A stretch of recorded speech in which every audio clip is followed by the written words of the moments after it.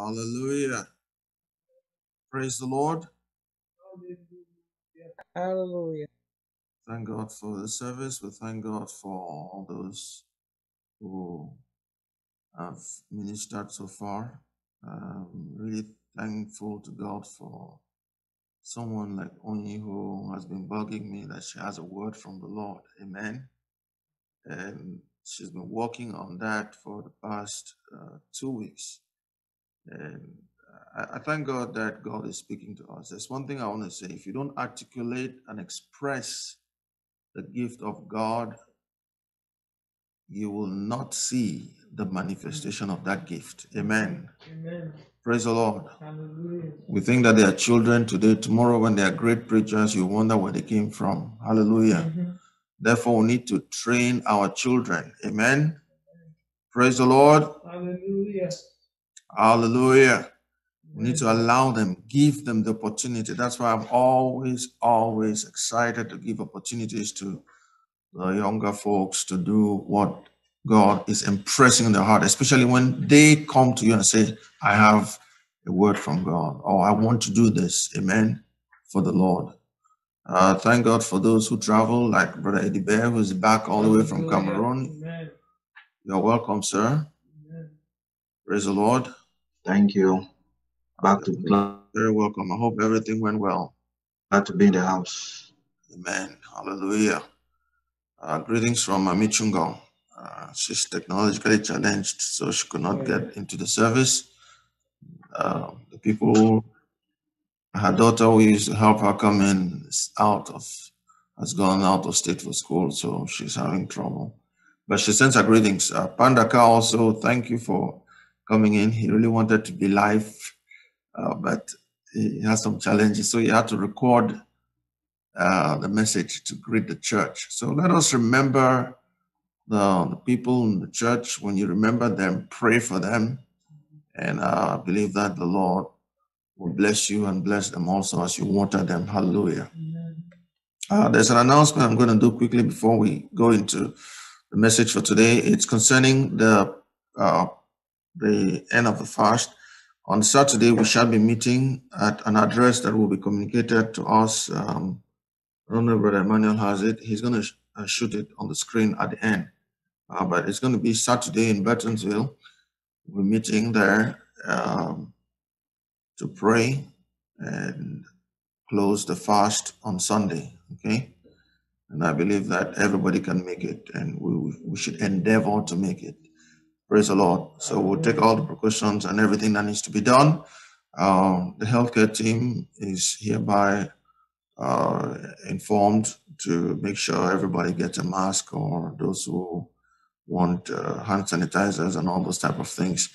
Let's make sure that all that is done properly. Praise the Lord. Hallelujah. Let's bow our heads and pray. Father, in the name of Jesus, we come before you and we say thank you for this morning. Thank you, Lord, for your grace upon our lives. Thank you, Lord, that we are alive and well. Thank you, Lord, that we are strong.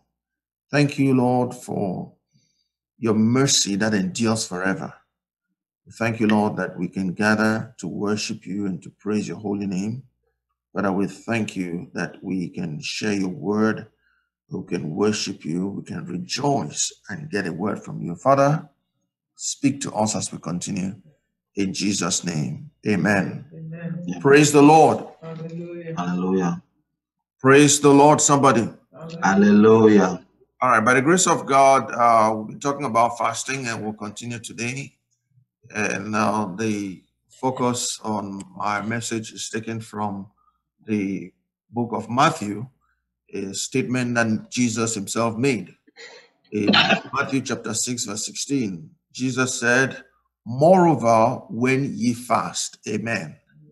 Jesus was teaching them scripture, and he said, moreover, when ye fast. The title of today's message is When Ye Fast. Jesus expected them to fast. He did not expect that fasting was something that was going to last only for a while. He expected that fasting would be part and parcel of the life of the believer. The believer's life is supposed to be fashioned with continual fasting, periodic fasting. The life of a church is supposed to be empowered with fasting. So when we say it's time to fast, it should not be a burden, should not be another load that is being added to you. Hallelujah. Amen. Jesus in John chapter 4, verse 32 says, I have food to eat that you know not about. Fasting does not kill. Fasting is good for the body. I was reading a lot of things about fasting, a lot of medical, in fact, the so-called Daniel fast is one thing that is found now in many medical journals.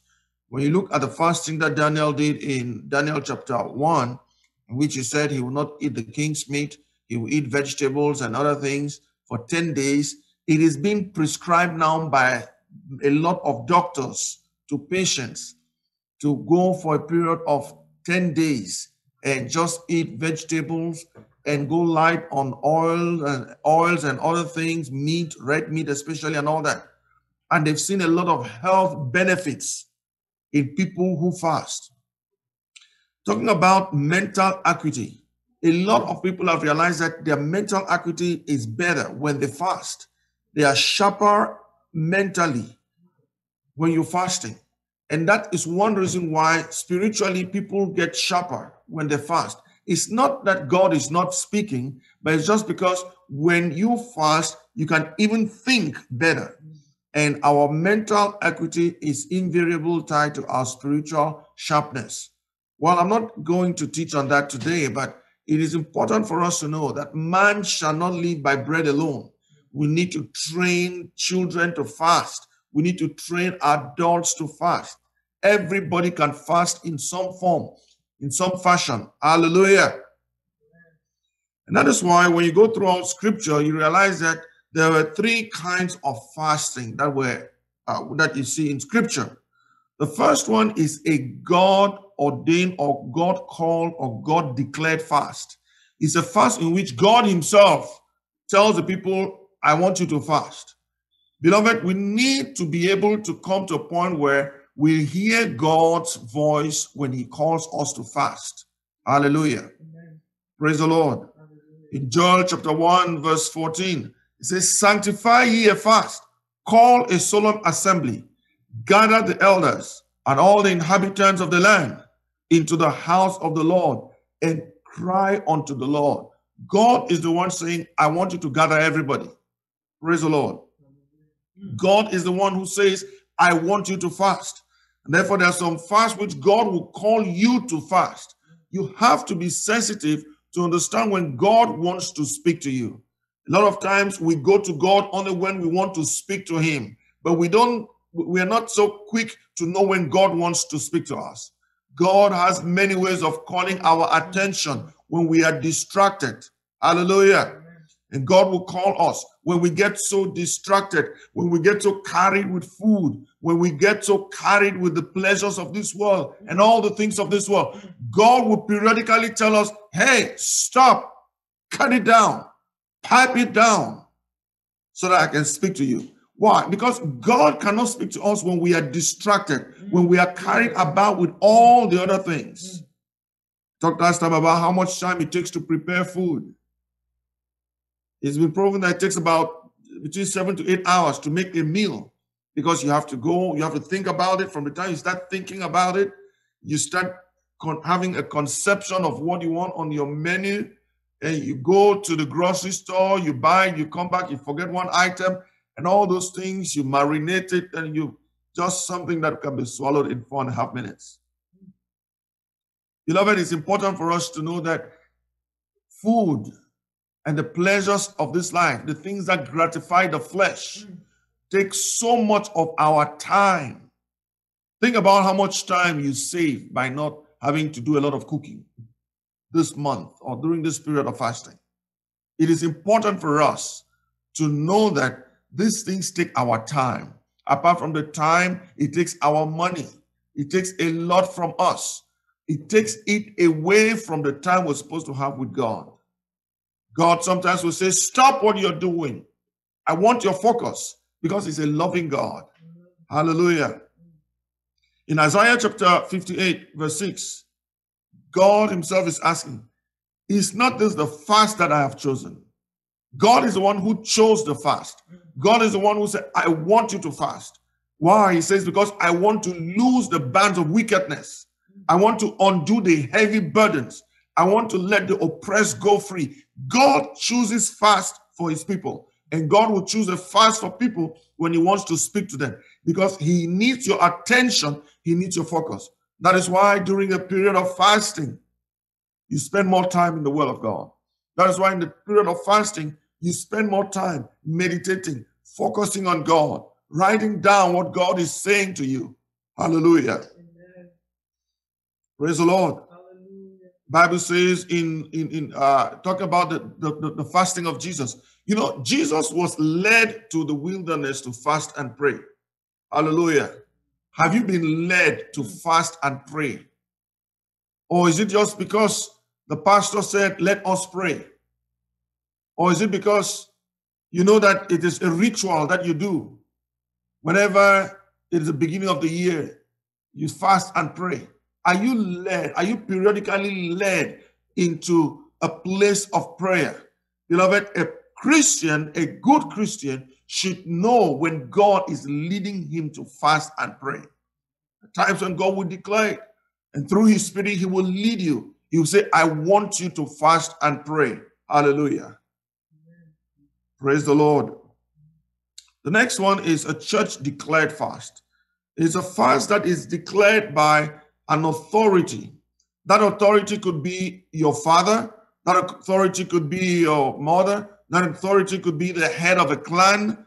That authority could be the head of a government under which you are. Whatever authority you are submitted to can declare a fast. Hallelujah. So a church, a family, a nation, a people, a clan can declare a fast. When you look at Leviticus chapter 16, I'm not going to read all that. Leviticus chapter 23, Numbers chapter 29, you see 3 different fasts which are observed. They had national days of fasting. Hallelujah. Amen. The Bible says it was a time that they had to fast. So whether they liked it or not, whatever was happening, when that day came, it was the 7th month, the 10th day of the 7th month, all of Israel had to fast. It happened every year, year in, year out. They had to pause. They had to stop everything. They had to pray. They had to fast. And therefore, in your family, on your life, you may have a time of fasting. Some people declare that every first day of the month, they have to fast.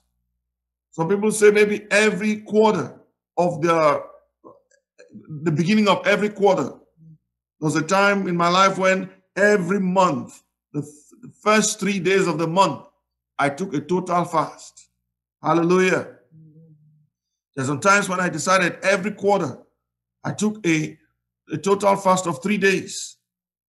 You need to have those times which are set in your life and in your family when you fast, when it is an order of the day, an order to reset you, an order to reset your thinking, an order to refocus you spiritually.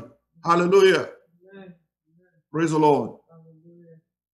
You look at Jehoshaphat in 2 Chronicles chapter 20, verse 3. The Bible says Jehoshaphat resolved to inquire of the Lord, and he proclaimed a fast for all of Judah. Jehoshaphat was the leader, and he began to see that some things were going wrong, and he declared a fast for all of Judah. Hallelujah. Amen. Therefore, as a father, as a parent, the leader of your household, the leader of your clan, maybe the group of or village you come from, or an association, you can declare a fast. Hallelujah. And if you are a member of such a clan or such a group of that family, you don't rebel against it. Because when you submit to leadership, there is a blessing. Hallelujah. Amen. And he proclaimed a fast for all of Judah. Beloved, we need to have family heads who can proclaim fast for their family. Your children should know that there are times when we proclaim a fast because we're inquiring from the Lord. We're trying to find out what God has to say to us. Your children should understand that it is part and parcel of life. Hallelujah. Amen. And whether they like it or not, whether they are believers or not, as long as they are under a certain authority, they need to understand the need of fasting. Jonah chapter 3 verse 7. The Bible says, then he issued a proclamation in Nineveh by the decree of the king and his nobles, let no man or beast or herd or flock taste anything at all. They must not eat, they must not drink. This was a declared fast. He said, not even the beast. Hallelujah. Amen. And therefore the puppies were wondering, why are we fasting? The rats in the house were wondering, why is it that everything is sealed up? Why is it that we don't have anything to eat? He said, not even the beast, the herd, the flock, nothing was supposed to eat. He said, they must not eat, they must not drink. Hallelujah. When the church is in a backsliding state, the pastor can sense that in the spirit and call a fast. When you see that your family is in a backsliding state, you can call a fast. Hallelujah. When you feel that your family is under siege, you can call a fast. When you feel that there is pressure, external pressure, there is trouble coming your way, you sense it in the spirit far before it strikes, and you declare a fast. You don't wait until calamity strikes, and then you begin to say, oh, we need to fast. Hallelujah. Amen. In 1 Samuel chapter 7, verse 6, the Bible says, and they gathered together in Mizpeh and drew water and poured it out before the Lord and fasted on that day and said, we have sinned against thee, O Lord. And Samuel judged the children of Israel. Samuel realized that there was sin in the land. Samuel realized that there was sin. He was not the one sinning, but he just realized that there was an atmosphere that was stinking. There was an atmosphere of filth. Spiritually, the atmosphere was stinking. And he knew that that would bring the judgment of God. He knew that that would bring calamity upon his people. And he said, no, we need to pour water on the land. It was symbolic of the dryness of the land. It was symbolic of God's blessing not coming upon them anymore. And they realized that they needed to pour water and cry out to God and fast because there's sin in the land. Do you know when there is sin in the tribe? Do you know when there's sin in the family? Do you know, listen to me, sin, the Bible says, God's blessing, God's hand is not too short that he will bless. But it is our sins that are always withholding him from us. Hallelujah. It's not just because you have so much bad luck. No, sometimes you got to check it out. It could be an issue of sin. The problem of sin is something that we need to visit and revisit in our lives. Yes, hallelujah. Amen. Praise the Lord. Hallelujah. That is why you need to understand and be sensitive in the spirit to say, is God speaking to me? Is God in his loving kindness? Is God who is so merciful? Is God whose faithfulness endures forever? Is he calling me to fast? Is he trying to catch my attention? Have I lost my focus? Am I running to and fro, helter-skelter, here and there, doing everything? As a pastor, sometimes you get carried doing everything, not focusing on God. God will have to tell you, look, you need to stop running around so you can fast, so you can, I can have your attention. Hallelujah. As a family head, as a group head, as a clan head, whatever, head of a department, whatever, you can call a time of prayer and fasting. Hallelujah. Amen. The third fast here I want us to talk about is the personal fast. It's a time when God speaks to you. You are in a midst, you are in a crowd, and everybody is going about having fun, talking, playing, jumping, doing everything. But God speaks to you because You are different. Hallelujah. You need to understand that everybody is running on their lane. One thing that marks me so much is that when people die, they don't bury them in, they don't have mass coffins in which they put 3, 4, 5 people. Even a woman who dies in pregnancy, they always remove the child from her stomach and bury the child separately. Beloved, you need to understand that you're running on your own lane. Let us stop this herd mentality of thinking that we are a troop, always going together in one place. We did not come together on earth on the same day, in the same time, through the same womb. Hallelujah. Amen. God has put us here and has given us his word, and we will not all depart from here at the same time, in the same flight. Hello? Hi, Pastor. Everybody's running in their own lane. That's why it's important for you. Let's look at Daniel chapter 10. It tells us as Daniel's heart wanted to seek God. Hallelujah. He wanted to seek God in humility and fasting. And the Lord sent an angel to help him understand.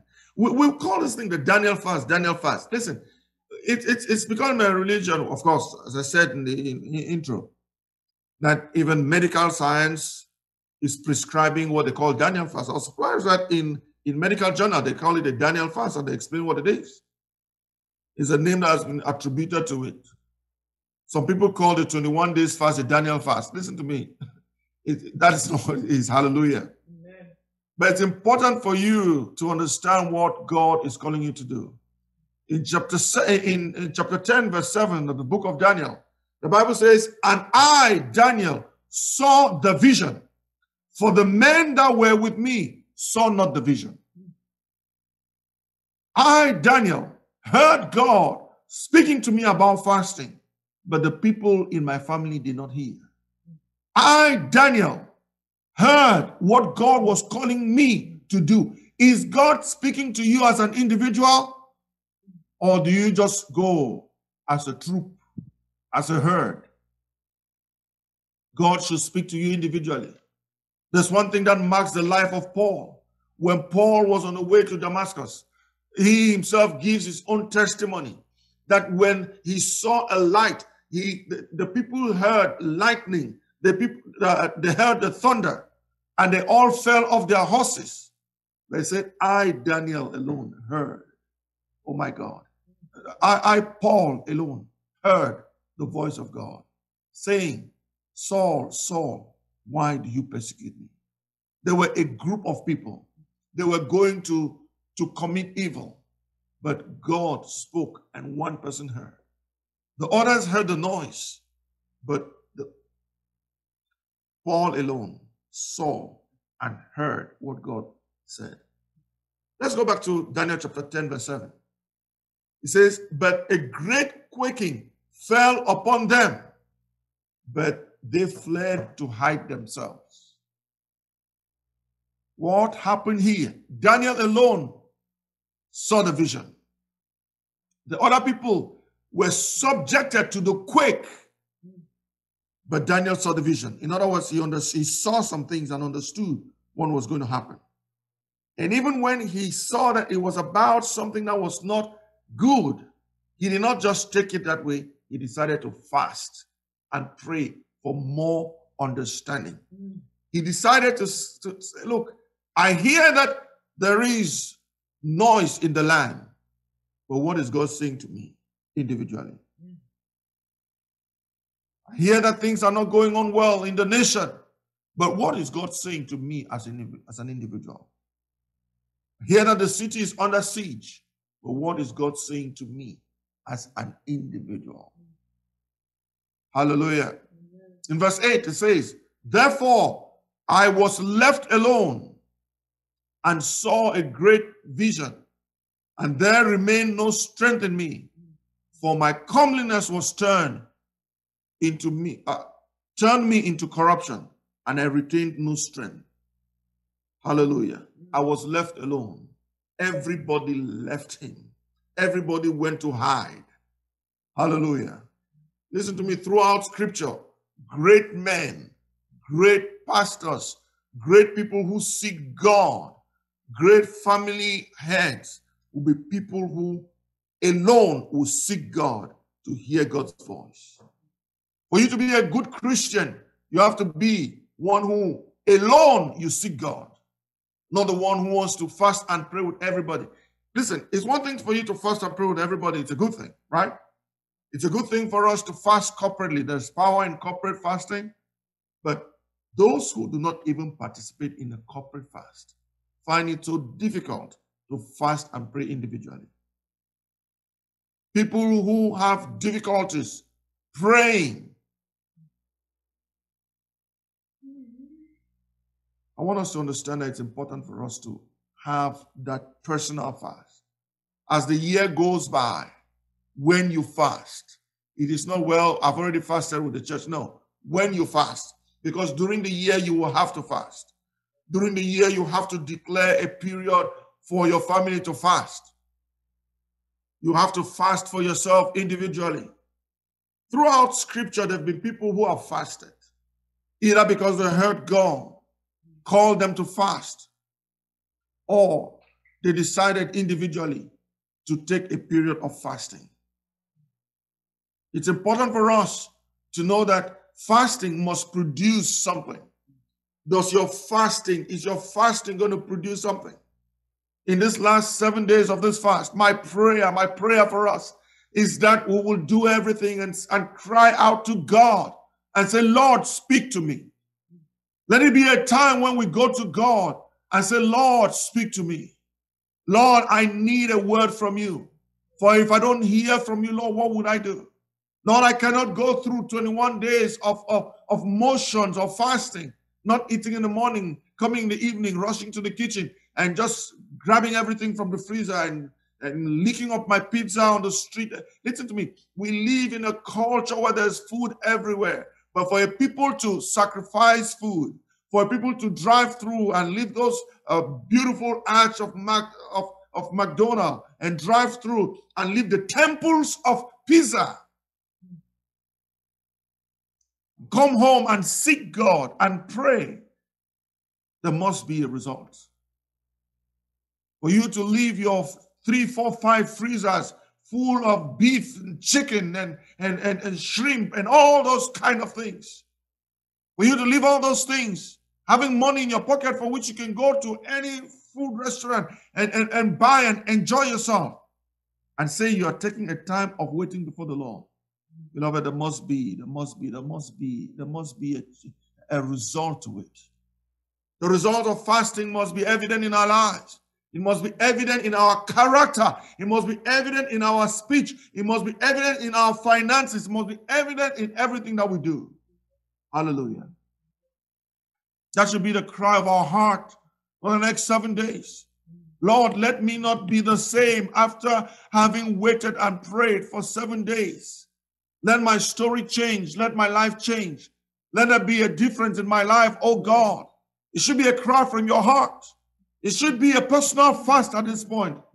Let it be beyond a person. Let it be beyond a declared fast for the church. Let it be beyond a periodic fast for the church. Let it be beyond a time that was called for everybody to fast. Let it become something personal for you. Hallelujah. The Bible says the people of Nineveh fasted. They fasted because they heard the word of God. The word of God, which they heard from the prophet Jonah, pricked their hearts. And they declared a time of fasting. And the evidence was there. For more than 100 years, the judgment of God was averted on that city. In other words, 3 generations down, did not see calamity. Do you believe that you can pray and 3, 4, 5 generations after you will feel the effect of your prayer? The kind of prayer you're putting in, the kind of fasting and prayer, the zeal and the energy you're putting in your prayer, is that something that can even outlast you? Some people's fasting and prayer was good only for the day they fasted and prayed, was good only for that week. The following week, they've fallen back to their vomit. They've fallen back to the same rubbish in which they were fasting and praying to come out from. May the Lord have mercy on us. Oh, my prayer is that our fasting and prayer will transcend this year, 2021, transcend our generations. Bible talks about Esther, a woman who fasted. Esther 1, 2, 3, 4, you can read it. This woman heard about what was going to be before the children of God. This woman, Esther, was having a good life. She was a queen. She had all the money, she had all the food, all the gold and silver. But when she heard what was going to befall her own people, she sent news to them. She said, you guys go ahead and fast. I'm going to take my own fast. I'm going to fast for 3 days. And she fasted and prayed. She was fasting and praying for God to give her boldness. She was fasting and praying that God, who has put her in such a strategic position, will make her use the power of the position where she has been placed. She was fasting and praying that God will give her the strength that she needed and the favor. Do you know that God can give you supernatural favor? Hallelujah. When you look at your own life, don't you even feel sorry for yourself? Listen to me, during this time of fasting and prayer, we need to have introspective, we need to have an introspective look on our own lives.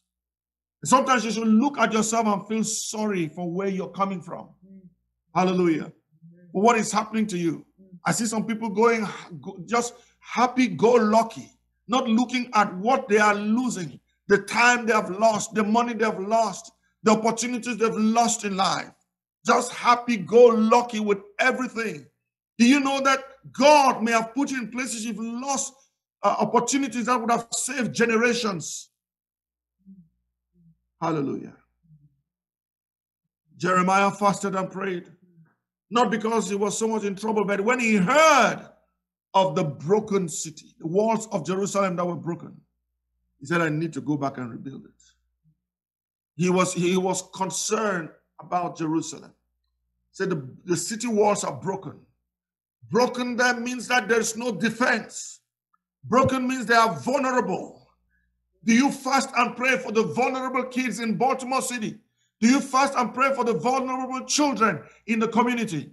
Yesterday, there was a sting operation in California that was able to rescue 34 children who were victims of child, trafficking and sex slavery. Do you fast and pray? What motivates you? What pricks your heart? That as an individual, you can fast and pray. There are people dying all over the world. The Christians in China are suffering. They are being massacred. The Christians in northern Nigeria are being massacred. Last year alone, 3,500 Christians were killed, slaughtered in northern Nigeria. Why in the south? They are happy-go-lucky, building museums that they call churches today, and everybody is having fun. When just 100 kilometers up north, Christians are being massacred, are being killed. Beloved, we have become insensitive to the needs of others. But God can move you to fast and to pray for such a change to come. Hallelujah. The Bible talks of a woman in the Bible, they call her Hannah. The Bible says Anna was a prophetess. Anna was a prophetess. She was married only for 7 years and her husband died. And the Bible says she was a prophetess who was a widow for those years. And the Bible says her age was 85 years old. But one thing characterized Anna is that she was fasting and praying, individual solo, fasting, praying, worshiping God in the temple. And her story was heard. Lives were transformed because of Anna fasting and praying. Today you are 60 years old. And you think that you are the oldest grandmother who cannot fast and pray anymore. Today you've written away fasting. But the Bible talks about a woman who was 85 years old, 84 years old, and she continued in fasting and prayer. I know in this church, there's nobody who is, maybe one person, 84 years old. Amen? But at that age, they still continued in fasting and prayer. Why should you not fast and pray? Why should you not give yourself to fasting and prayer? Why should you not give yourself individually? Why can't you rise up and fast and pray for the nation? Why don't you draw close to God in fasting and prayer? Hallelujah. Amen. May God cause us to fast and pray this week like never before. Amen. May God lead us and move us to look into our own lives and fast and pray like never before. Hallelujah. And let us, like the people of old, see results in our fasting. Let this fast do something for you. Let it be that at the end of this year, we can say, you fasted and you prayed. Hallelujah. Let it be known that you fasted and you prayed this year, and we saw a change in your character, in your life, in your speech, in your finances, in your family, in everything that you do. Let it be known that you've drawn closer to God. Let it be known that you hear God better. Let it be known that even the judgment of God has been averted. Hallelujah. Bible says in Proverbs chapter 10, verse 28, it says the hope of the righteous, the Amplified Version puts it this way. It says the hope of the righteous, in other words, those of honorable character and integrity, is joy. But the expectation of the wicked, in other words, those who oppose God and ignore his wisdom, that is what he calls people who are wicked. People who ignore God, people who ignore the word of God, people who hear the word of God and brush it aside are wicked. Hallelujah. It says the expectation of such people will come to nothing. Love one translation that says the hope of the righteous will be gladness, but the expectation of the wicked will perish.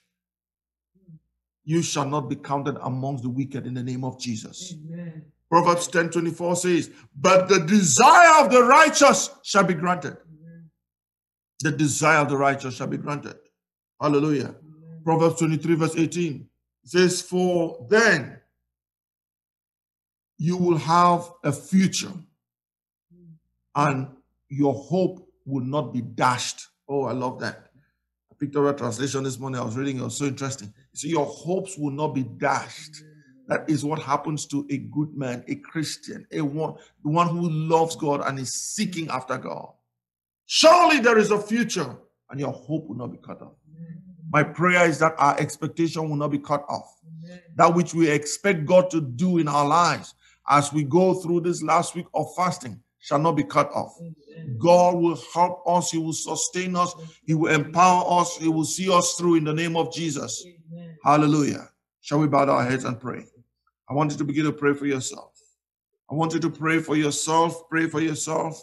Pray for yourself and say, Lord, in the name of Jesus, as I go through this period of fasting this week, oh Lord, I may have not put in as much as I could. Maybe you broke your fast at 6 a.m. and then you pick it up again. By 10 a.m., you broke your fast. At 2 o'clock, you broke your fast again. You've been struggling. Beloved, this week, wake up. Stand up and fast and pray.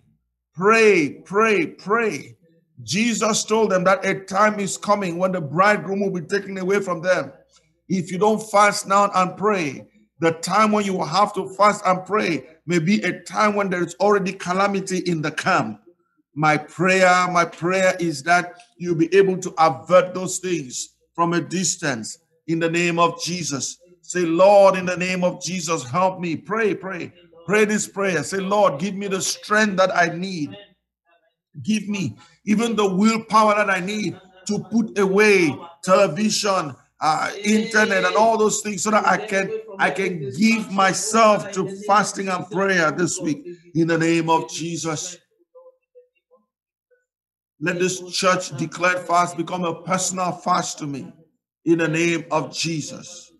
Pray, pray. Say, Lord, even at this time when the whole church is fasting, Lord, in the name of Jesus, let me fast and pray. Let me have a time in your presence.